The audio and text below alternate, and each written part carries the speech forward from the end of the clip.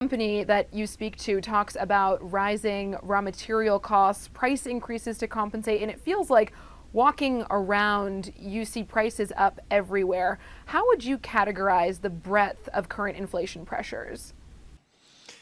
I love this question because I'm hearing in my district here in the middle of the U.S. and also across the country exactly this. Everyone is talking about their businesses, and they're talking about how the input costs are up pretty much across the board. Raw materials, intermediate goods, and labor costs all up for all of these companies. But then they're also saying that they have a lot of pricing power and that they're going to make up for the increased input costs by raising their prices. So I've become concerned about that in the last 6 to 8 months, that this is a inflationary dynamic that is feeding into the inflation process. This is a very different attitude among business owners than what you would have seen even a year or several years ago, where they would have said, I'm not sure if I can raise my prices because I'm not sure if I'll lose market share if I raise my prices. So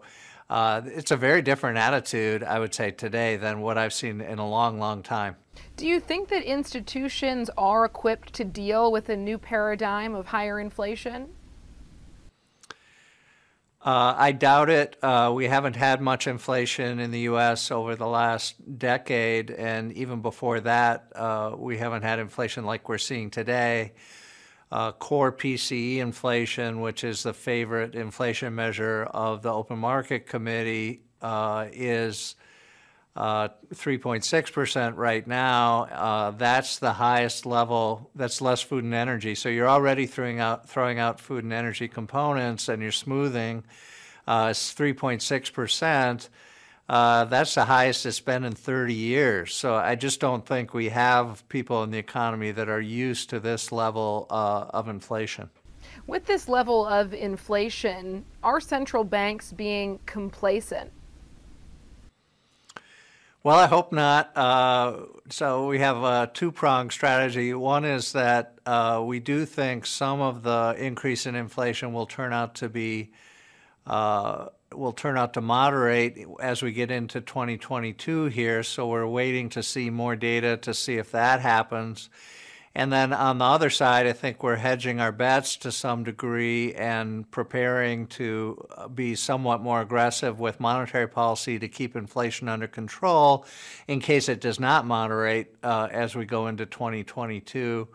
And so we've got, I think, both elements of that going on. The committee did decide to taper asset purchases at our last meeting, and so we'll be running down our pace of asset purchases, and we'll finish up in the first half of next year.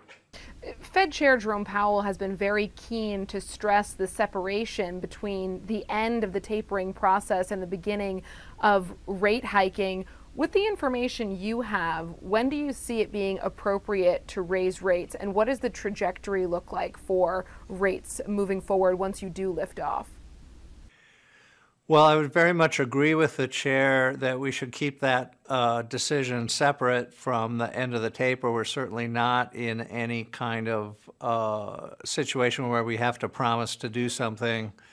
What we can do is assess the situation next spring and see where we're at, and at that point we can make a decision about raising the policy rate. Based on where I think we are today, I actually have 2 rate increases penciled in for 2022, but that's based on the information today. Could change by the time we get into the first half of next year in either direction, really. Is the core of the committee becoming more aligned with your view that hikes are needed in 2022? I would say the committee has tilted hawkish during the last 6 months or so, and I think the chair has managed the debate on the taper decision very well. We've had an open discussion, and people have talked about the merits and demerits of certain tapering programs, and we've come to a decision. So I think that has gone smoothly. As you know, in 2013, when we did this, it did not go very smoothly. There was something called the taper tantrum. So far, we've avoided anything like that.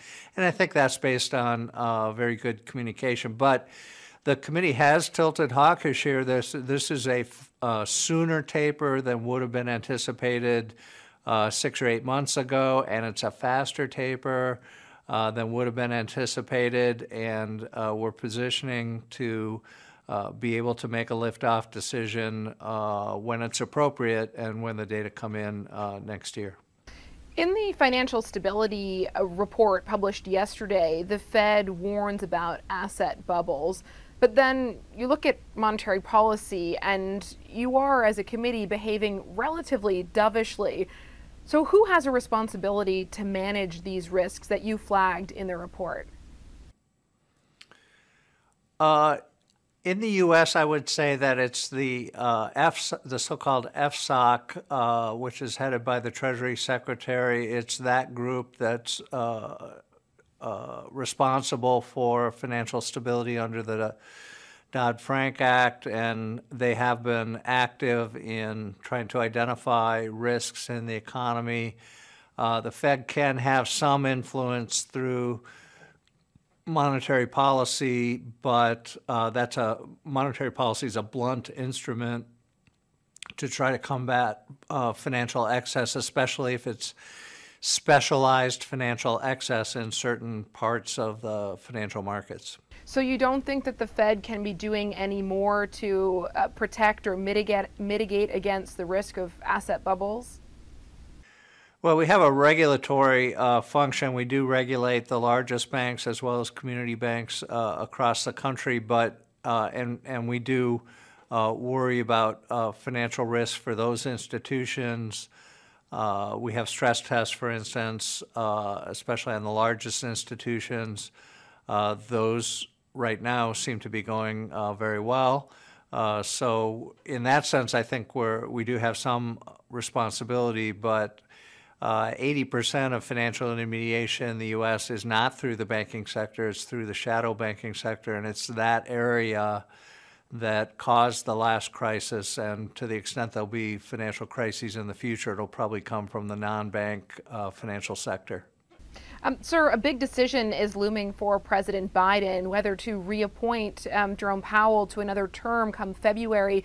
We've also got a couple more open slots at the Fed. Do you expect Powell to be reappointed by President Biden? And do you think that the recent performance of the Democrats in a couple of key elections could influence the way Biden thinks about his appointment for chair?